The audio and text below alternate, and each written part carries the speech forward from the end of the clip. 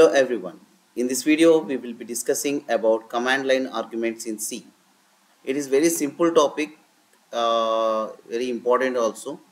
So command line arguments. Here one thing you need to notice here, arguments. What are the arguments? Arguments are nothing but the parameters in a function.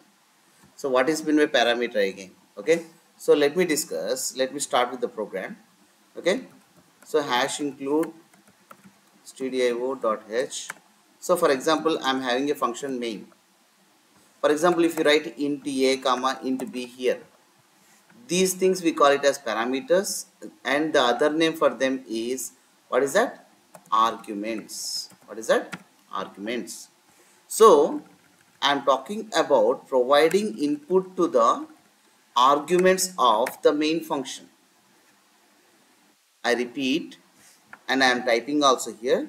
What is it? Providing input to the arguments of what? Main function. So far you just look at any topic in C language, we have not provided or we have not written any kind of parameter or argument in the main function. Here in this place we have not written anything, but now we are going to create some variables over there and we are going to provide input to them. Okay, so here the input is not given by the user by using scanf. We are not going to take the input here. Okay, there is other way to take the input. Okay, so here two things you need to remember. There are two variable names or parameter names you need to remember. First one is argc. Okay, second one is char star argv. That is character array. What is this? This is character array to store group of strings. Okay. So, and this is integer variable. This is integer variable for counting the number of inputs you are providing. If you are not clear, let me explain clearly. Okay.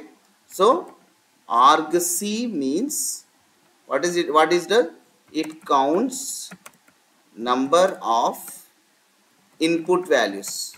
You can call like this. Okay, you can count what it does. It counts the number of input values. Okay, next one, argv. What it does? It takes input values. Whatever the input values we are giving, we can store in this array. Here no need to represent any size. Okay, so input values, one thing we need to remember. Here I have written the data type char. Okay, and the input whatever we are providing, that will be coming in the form of string. The input whatever we are getting is in the form of string. Okay, I will explain that. Very first, the question is how to provide input values to this. How to provide input to this arguments. Okay, and look at here. I am clicking on execute option. Okay, here you are able to see one particular name called parameters, and here you can provide any input. Okay, let me enter some value here. Okay, the name is India. Okay, what is the name I am providing? India, and okay, and let me print here. Okay, so print f %s comma argv of 1. Why I am writing 1, that also I will explain. And see what is the output we are getting here. India. Have we provided any input by using scanf? No. Where we have given this input? India. So clicking on execute and clicking on parameters, you will find some space here, and the values what you are providing here will directly come to the place argv. This particular variable array, this particular array stores the value, whatever the value you are giving here. Look at here you have given the value 10. Okay, here you have given the value 10, and still I am using %yes. And let me execute and see here what is the output we are getting here. 10 is the output we are getting. But the question comes to your mind that why you have written here %yes. My answer here is, whatever the input you are providing from this place, like 10, or sometime after that 20, after that 30, after that 40, after that 50, all these values looks like integer for you, but the values coming to this place from here to here will be in the form of string. What is that? Will be in the form of string. Okay, and let me write down, check out here before leaving. So how many values are there? Totally 5 values are there: 10, 20, 30, 40, 50. What is the values to, getting printed? 10. But we have, what are the values we have provided actually? We have provided the values totally 10, 20, 30, 40, 50. For this, what you can do is, you can take one for loop int I. Okay, for I equals to, I am starting from 1. Any array should be started with 0. But you are getting repeatedly, you are getting a doubt that why he is writing I equals to 1. That I will explain. Okay, so I equals to 1, I less than. So what is the limit of the array I have to write? That might be your question. Just don't bother about anything. We have a variable called argc that you put it here. It is counting number of inputs what you have provided. How many inputs you have provided here? Check out. Totally 1, 2, 3, 4, 5. Okay. So colon I plus plus. And argv of I, instead of that you write 1, instead of that you write I. And let me write down \n and see what are the outputs we are going to get. 10, 20, 30, 40, 50. Fine, we got all outputs. And now let me start my for loop from 0. Let me start my for loop from 0 and let me execute this once again. Look here, 10, 20, 30, 40, 50 are printing. Along with that, what is this here we got printed? C : users del document demo. My file name, just check out what is the file name I have created. Demo. This is executable file and this is the file location. That's why whenever we are going to give input to this particular character array, in the arguments of main function, here whatever the input you are providing, and observe here, this is also one array, means all elements getting stored in an array of 0, array of 1, array of 2, array of 3, like that. But in index 0, the first value what we are entering here is not going to be stored. Assume that, what I am trying to tell is, assume that I am having one array. Okay, the array name is argv. Okay, so this array contains totally how many slots? Let me write down. Totally 1, 2, 3, 4, 5, 6. Let me write down. Okay, totally 1, 2, 3, 4, 5, 6 slots are there. And what are the values I have stored? I have given here 10, 20, 30, 40, 50, right? So the 10 value will be getting stored here, 20 will be storing here, 30 will be storing here, 40 will be storing here, 50 will be storing here. And you observe here, if we take this as array, you know very well, this is the index 0, index 1, index 2, index 3, index 4, and this is index 5. And this location, the input what we are providing is not getting into the 0 index of the array. Instead of this 10, will be getting stored from first location 1, 2, 3, 4, 5. But in 0 index, what is going to be stored? File location. The file for this program what you have created, demo.c. That file where it is getting stored in my system, that location you are going to display. That's why I have taken the for loop I equals to 0. In 0 location, this one is located, and in first location, what is it? First index, the value 10 is stored. In the second index, the value 20 is stored. Third index, value 30, 40, 50, like that. But in 0 index, the file location will be stored by default. And you may get a question, why he has taken the parameter name argv, array name, character array name argv. Is it compulsory? No, you can use a also, no issues. But generally, these two argument names we consider like this: argument count, argument values.